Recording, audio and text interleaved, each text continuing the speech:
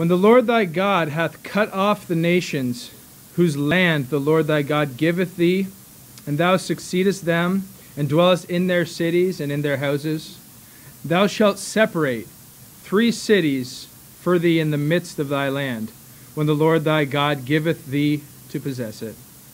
Thou shalt prepare thee a way, and divide the coasts of thy land, which the Lord thy God giveth thee to inherit, into 3 parts, that every slayer may flee thither.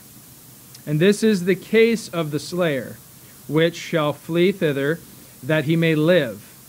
Whoso killeth his neighbor ignorantly, whom he hated not in time past, as when a man goeth into the wood with his neighbor to hew wood, and his hand fetcheth a stroke with the axe to cut down the tree, and the head slippeth from the helve, and lighteth upon his neighbor that he die. He shall flee unto one of those cities and live, lest the avenger of the blood pursue the slayer, while his heart is hot, and overtake him, because the way is long, and slay him. Whereas he was not worthy of death, inasmuch as he hated him not in time past. Wherefore I command thee, saying, Thou shalt separate 3 cities for thee, and if the Lord thy God enlarge thy coast, as he hath sworn unto thy fathers, and giveth thee all the land which he promised to give unto thy fathers, if thou shalt keep all these commandments to do them, which I command thee this day, to love the Lord thy God, and to walk ever in his ways, then shalt thou add 3 cities more for thee beside these 3, that the innocent blood be not shed in thy land, which the Lord thy God giveth thee for an inheritance, and so blood be upon thee. And if any man hate his neighbor, and lie in wait for him, and rise up against him, and smite him mortally that he die, and fleeth into one of these cities, then the elders of his city shall send and fetch him thence, and deliver him to the hand of the avenger of blood, that he may die. Thine hand shall not pity him, but thou shalt put away the guilt of innocent blood from Israel, that it may go well with thee. Thou shalt not remove thy neighbor's landmark, which they of old time have set in thine inheritance, which thou shalt inherit in the land that the Lord thy God giveth thee to possess it. One witness shall not rise up against a man for any iniquity, or for any sin, in any sin that he sinneth. At the mouth of 2 witnesses, or at the mouth of 3 witnesses, shall the matter be established. If a false witness rise up against any man to testify against him that which is wrong, then both the man between whom the controversy is shall stand before the Lord, before the priests and the judges, which shall be in those days. And the judges shall make diligent inquisition, and behold, if the witness be a false witness, and hath testified falsely against his brother, then shall ye do unto him as he had thought to have done unto his brother. So shalt thou put the evil away from among you. And those which remain shall hear and fear, and shall henceforth commit no more any such evil among you. And thine eye shall not pity, but life shall go for life, eye for eye, tooth for tooth, hand for hand, and foot for foot. Interesting chapter here. We'll waste no time and get into Deuteronomy chapter 19 and verse 1. When the Lord thy God hath cut off the nations whose land the Lord thy God giveth thee, and thou succeedest them, and dwellest in their cities and in their houses, thou shalt separate 3 cities for thee in the midst of thy land, which the Lord thy God giveth thee to possess it. Thou shalt prepare thee a way, and divide the coasts of thy land, which the Lord thy God giveth thee to inherit, into 3 parts, that every slayer may flee thither. So God here introduces what he's talking about. Again, we're talking about his land. He promises to give his people, and he wants it to be divided up in 3. There he says, you'll set a way, specifically at the beginning of verse 3, prepare thee a way, and divide the coasts of thy land. I think that's essentially saying there's going to be highways that are clearly marked, labeled, everybody's aware of them, which actually divide their whole nation into 3 parts. When he says do so, he asks that they appoint a specific area within these 3 lands, cities, where the slayer may flee thither. Now, Who is this slayer? Keep your finger there in Deuteronomy chapter 19. And go back with me to Numbers chapter 35. Numbers chapter 35. We have a little bit more of an explanation. So God here is laying out the land. He's promising to give them. All of the inheritance would be theirs simply by way of them entering into the land. They wouldn't have to fight. They wouldn't have to war in order to drive the people out. But once they got there, he certainly knows that there's going to be some contentions and some issues that come up. And here he's talking about someone that killeth someone ignorantly. Okay? So in Deuteronomy chapter 35, there's a little more detail in verse 16. It says, "And if he smite him with an instrument of iron so that he die, he is a murderer. That murderer shall surely be put to death." Here he's going to define what a murderer is, and we're going to figure out thereby what the slayer then would be. Verse 17, "And if he smite him with throwing a stone wherewith he may die," in other words, he wants him to die, "and he die, he is a murderer. The murderer shall surely be put to death. Or if he smite him with an hand weapon of wood," so this is a specific weapon that was fashioned of wood, "wherewith he may die," he intends that he would die, "and he die, he is a murderer. The murderer shall surely be put to death. The revenger of blood himself shall slay the murderer. When he meeteth him, he shall slay him." In other words, murderers, it was allowable and acceptable and even commanded here that those that were the revenger of blood would be able to slay the murderer. Likely somebody that was a witness, likely somebody that was close to the one that was murdered, would be the one that was the revenger of blood. Verse 20 then, it says, "But if he thrust him of hatred, or hurl at him by lying in wait that he die, or in enmity smite him with his hand that he die, he that smote him shall surely be put to death, for he is a murderer. The revenger of blood shall slay the murderer when he meeteth him.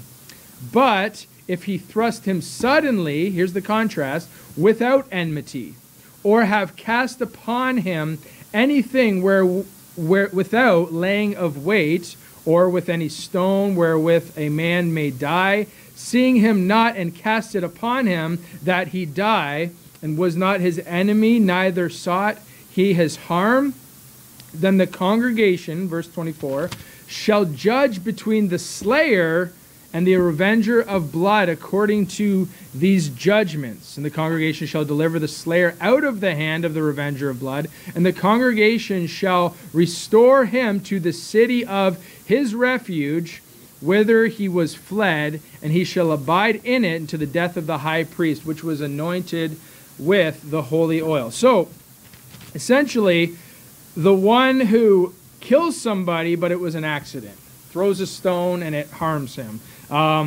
Accidents happen all the time. And we've heard of this in the Bible as slayer. We know of the term as manslaughter, manslayer, I believe is that where we got it from.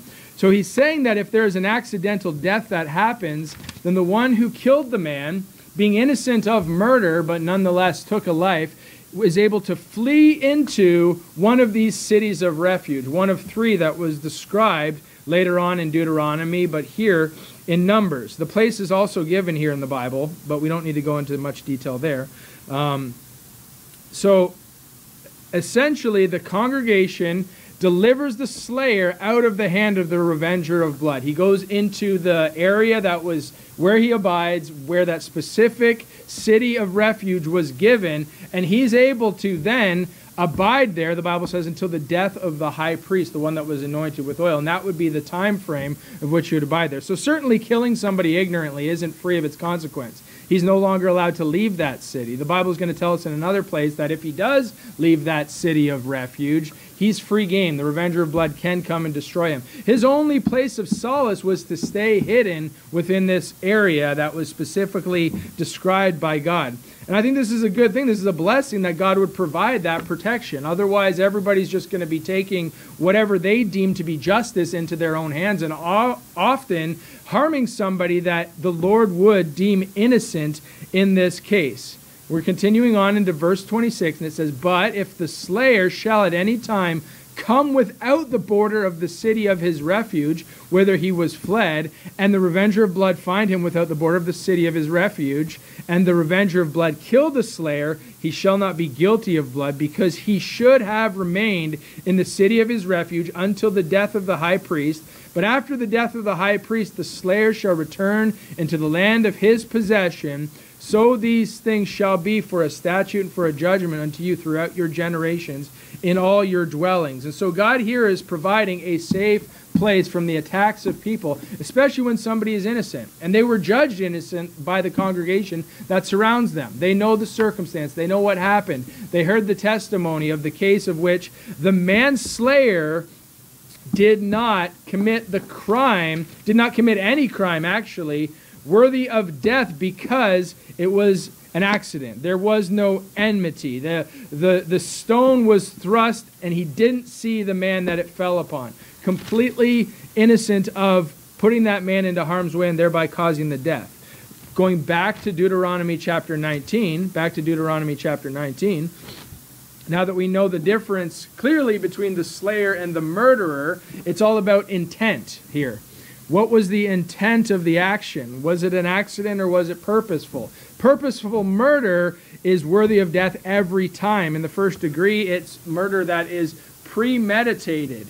This is not premeditated, therefore we would call it, I think, third-degree murder, and it's somebody that did it ignorantly and they did not mean to kill the person. So verse 4 continues on in that vein. It says, "And this is the case of the slayer, which shall flee thither, that he may live." So he's fleeing there to the end that he may live. It says, "Whosoever killeth his neighbor ignorantly, whom he hated not in time past, as when a man goeth into the wood and his neighbor to hew a stone," with his neighbor to hew wood, "and his hand fetcheth a stroke with the axe to cut down the tree, and the head slippeth from the helve, and lighteth upon his neighbor that he die, he shall flee into one of those cities and live." So you're chopping down wood, you're working next to your neighbor, and that axe head just flies off and hits him, strikes him dead. That is an accidental death. Nevertheless, look what God provided for and talked about.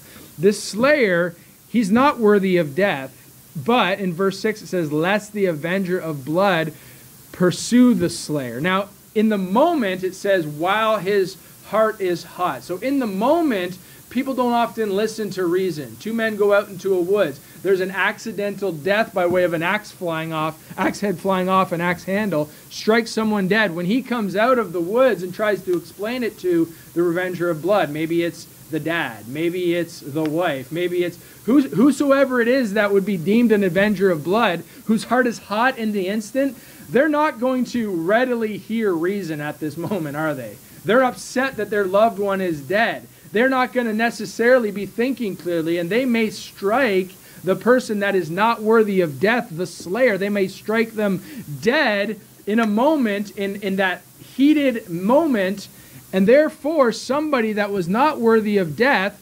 falls dead as a result. And so, in Deuteronomy 19, God here is giving very clear commands so that when the avenger of blood is hot, their heart is hot, and they would pursue the slayer and overtake him, verse 6 says, because the way is long, and slay him, wherewith he was not worthy of death, inasmuch as he hated him in time past. It says, "Wherefore I command thee, saying, Thou shalt separate 3 cities for thee." That's the purpose of these 3 cities. They would be central, I believe, to the area that they were living in. They would be somewhere that all people would know where it was. And so when the accident happens, instead of the slayer having to go and explain it in his own town where that avenger is close, he goes directly to this city of refuge and finds solace there, so that basically some space can be given between them. He would have safety there. The avenger would be removed from the scenario, and the townspeople, the congregation, the Bible says, would be able to then judge the scenario and find out whether it in fact is a case of manslaughter or if it's a case of murder. I like this because it gives space for judgment to take place without that angry mob mentality creeping up. And so often when things happen, when somebody looks at a scenario and they find somebody guilty, they're hot. Their heart is hot, and they're going to judge and be judge, jury, and executioner in that moment. But this is actually a provision that God allowed, knowing the hearts of men, that they are fully set to behave that way. He wanted some separation in that moment, because the Bible is clear. The neighbor killed him ignorantly. He didn't intend to harm him. He did it completely as an accident, and therefore he went and found refuge and solace, and therefore people were able to separate the avenger from the slayer until judgment could be made, and also so that the hearts could calm down and people could start to see reason in this matter. He says, separate the 3 cities. Verse 8 continues and says, and if the Lord thy God enlarge thy coast, and as he hath sworn unto thy fathers, and giveth thee all the land which he promised to give unto thy fathers, if thou shalt keep all these commandments to do them, which I command thee this day, to love the Lord thy God, and to walk ever in his ways, then thou shalt add 3 cities more for thee besides these 3. Watch this. That innocent blood be not shed in thy land, which the Lord thy God giveth thee for an inheritance, and so blood be upon thee. His whole purpose in doing this is that innocent blood would not be shed. God isn't obviously overjoyed that the accident happened, that life happened, death and chance happeneth to us all, the Bible records. Not everything that happens is some miraculous will of God. Simply chance happens to men.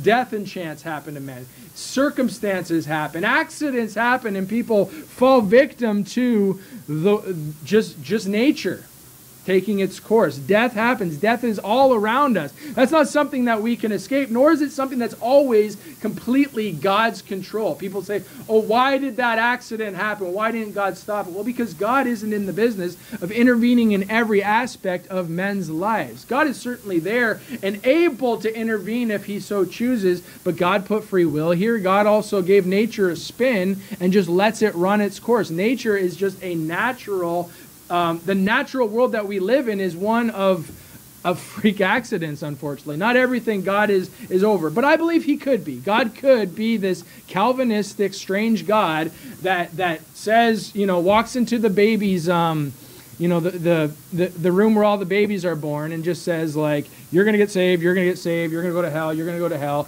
God's also just over every single circumstance that happens, because the Calvinist God says, like, well, technically that rape was the will of God. Give me a break. They say that, oh, that car accident was entirely the will. He predestined it. I don't believe that at all. I believe that God has a will for mankind, and the above all paramount will is that everybody would be saved and come to the knowledge of him as Savior, okay? That's the main message of this book. But then there's also a lot of stuff that's in here that's simply men's choice, including our salvation. We can get saved or not get saved. It's up to us. We can go to the store or not go to the store. It's up to us. Buy the house, don't buy the house. It's up to us. Get married, don't get married. All of those choices are up to us. And so, as God has set these things in order for us, so nature runs a similar course. Some things are kind of random. Some things just happen by chance. Some things happen by just sure.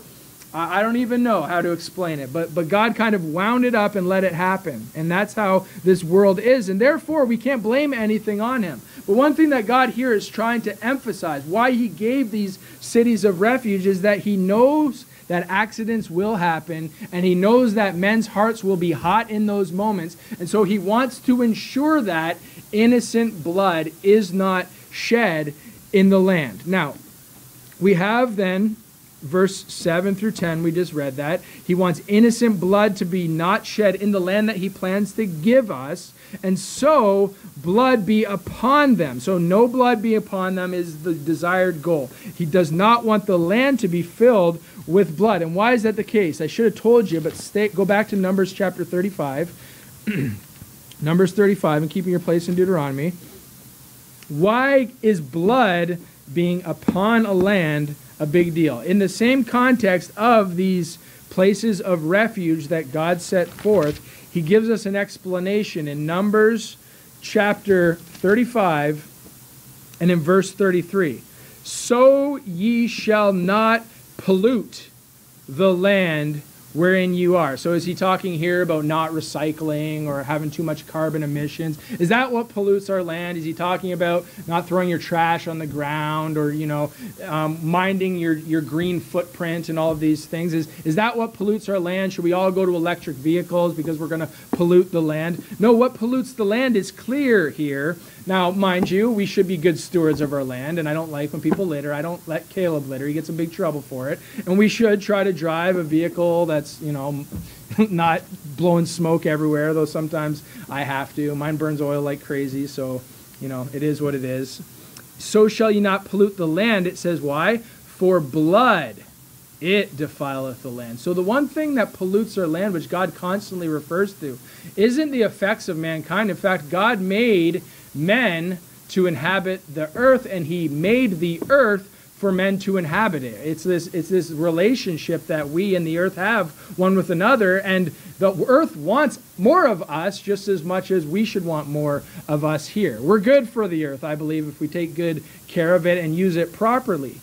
It says, blood, though, defileth the land, and look at this, the land cannot be cleansed of the blood that is shed therein, but by the blood of him that shed it. And so this is the reason why God instituted the death penalty.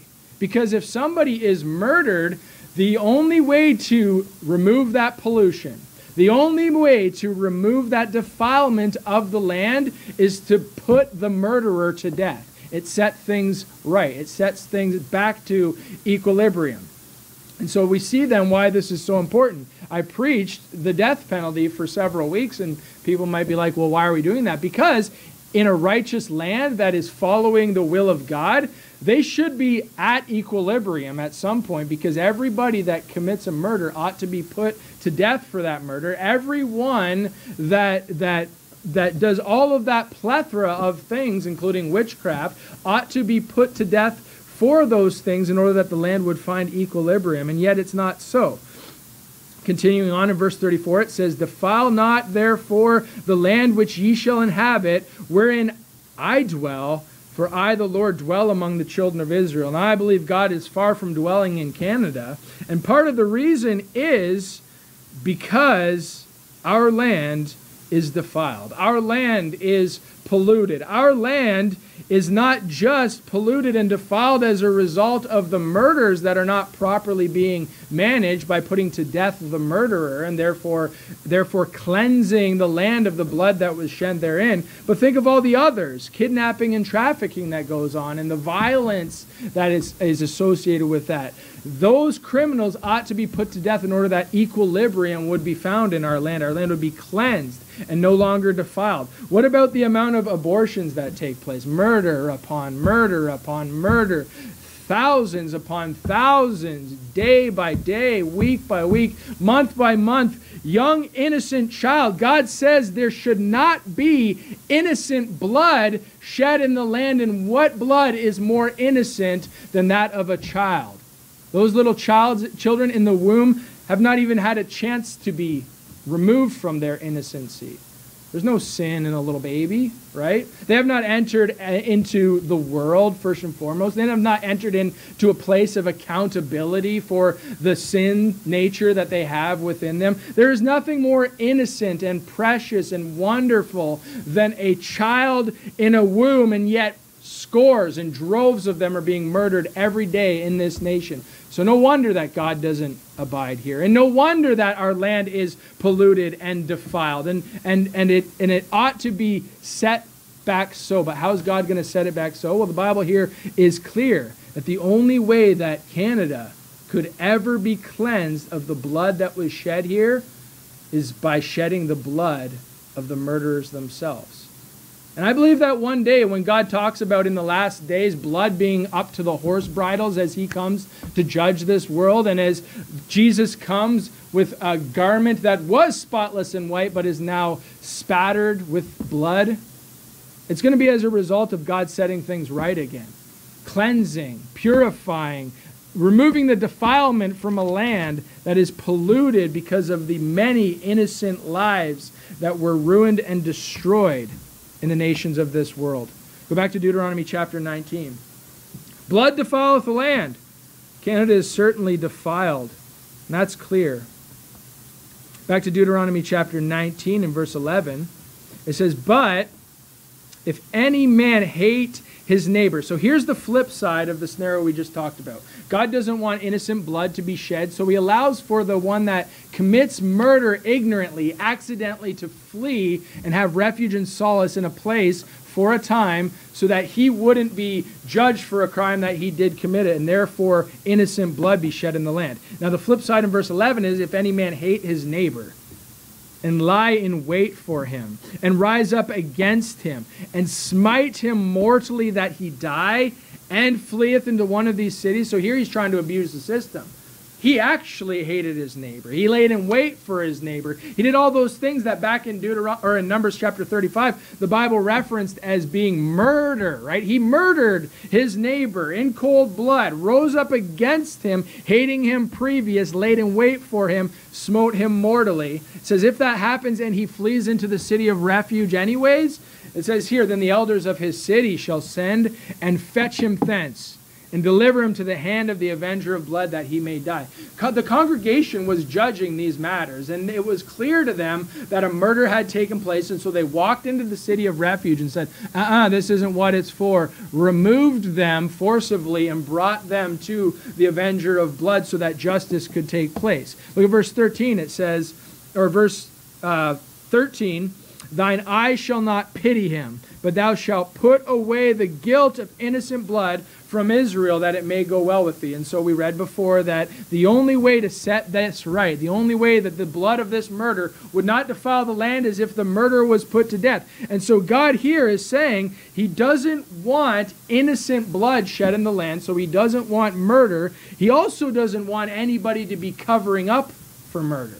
So he doesn't want the people to allow for somebody that causes murder to step into the city and just find refuge. And therefore this city just become a horde of murderers and filthy people that are just trying to hide away. No. Judgment was made in that city. That city ought to be quite righteous of a city because judgment was constantly taking place there. People enter in and they're like, why are you coming here? What happened? Explain it to us. Judgment is made about each and every case before they let them in. The people that are there are certainly hurting because I don't know about you, but if I went out with my good friend and I was hewing lumber and my axe head fell off, I would be certainly upset if it destroyed him and killed his life.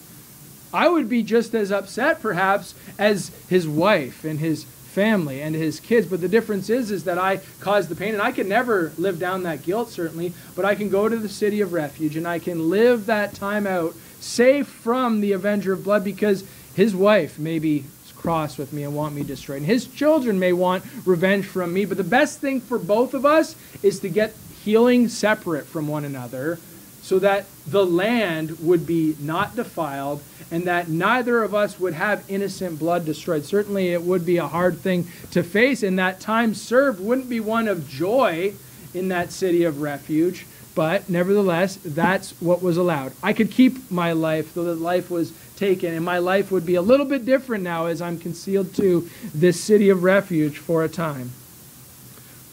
We don't want innocent blood shed in our land. We also don't want to conceal, cover up, or not judge those that shed innocent blood. Here is a charge in the Word of God, again, just to do judgment and justice, just to properly evaluate scenarios. Look at what happened as a group come together and judge the scenario, hearing from witnesses, and then ultimately laying down a judgment that God would see fit. I love the Bible because God is a God of judgment and justice, and this word is a word of judgment and justice as a result.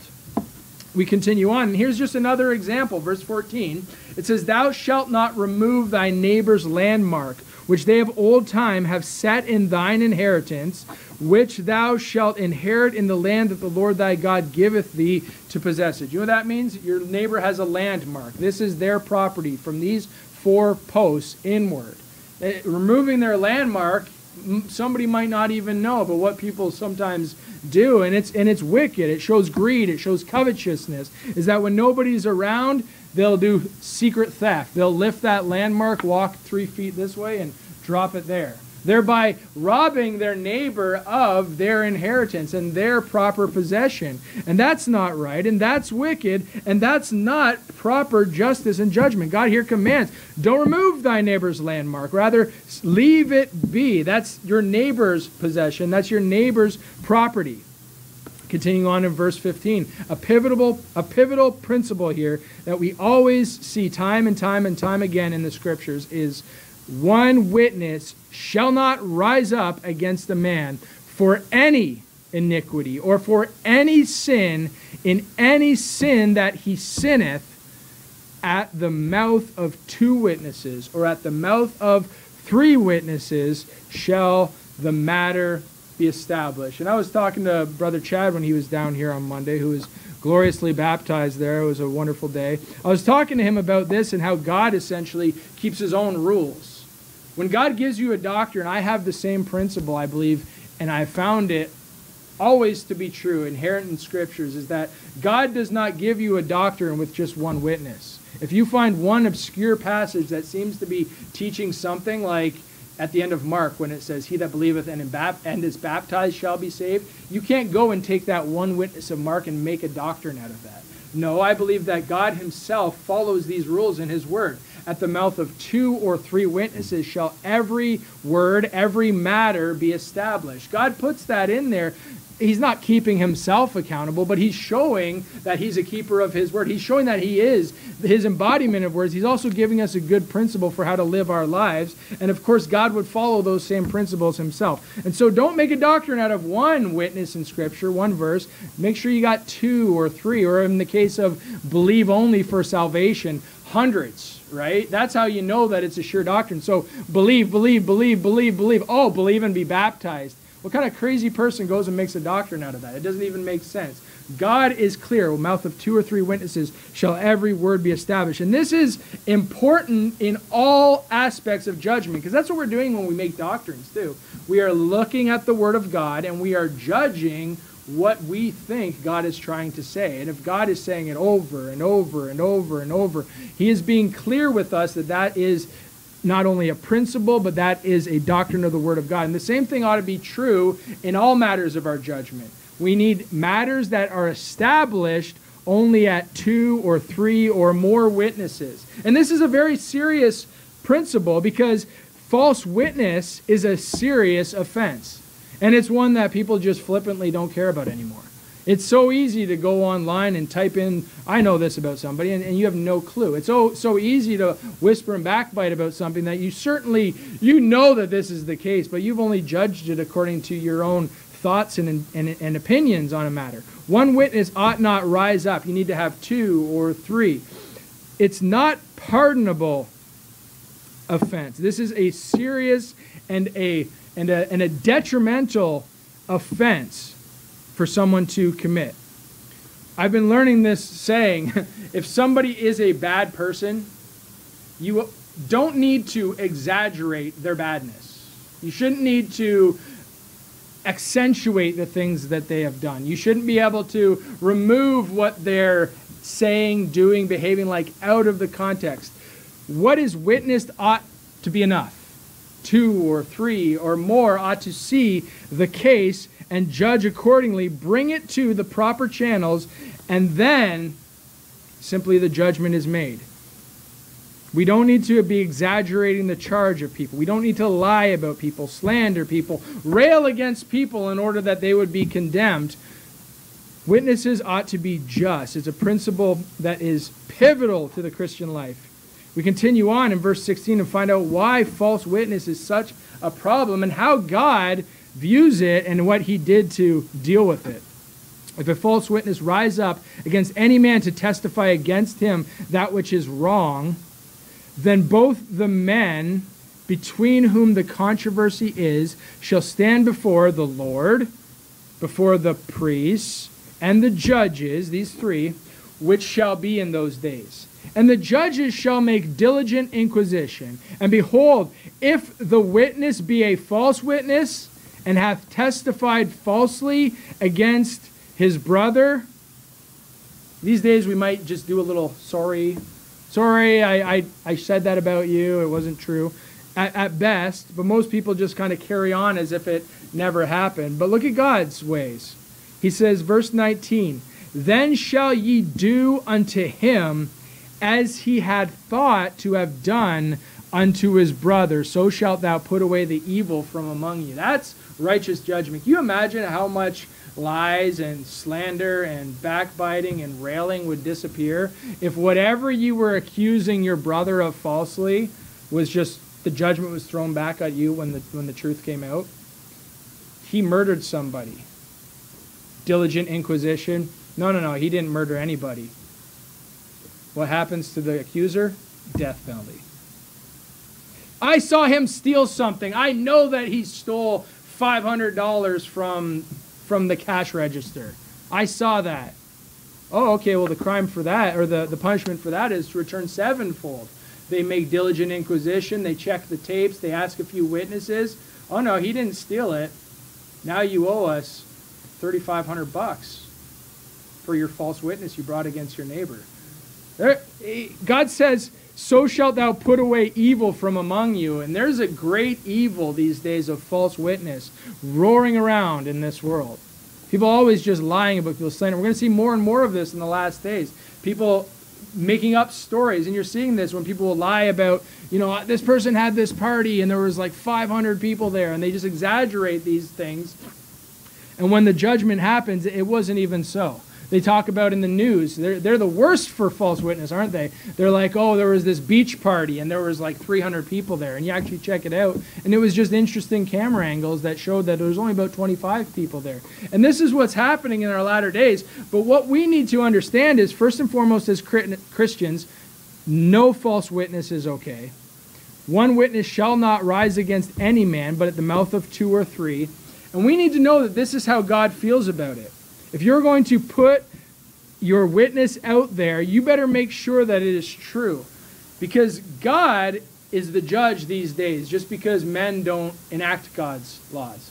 So if God was going to smite a Christian seriously for an offense that they have done, if God was going to rain down on them and really punish them in this life to straighten them out, and it's found that you simply falsely accused them, you were a false witness in the matter, wouldn't you have it like it says in Nehemiah chapter 4 and verse 4, turn their reproach upon their own head. And this is what happens. The reproach that you put on somebody, you know what God does? He just turns it around right back on you. You reap what you sow. You're judged according to the measure ye meet, is how Christ put it.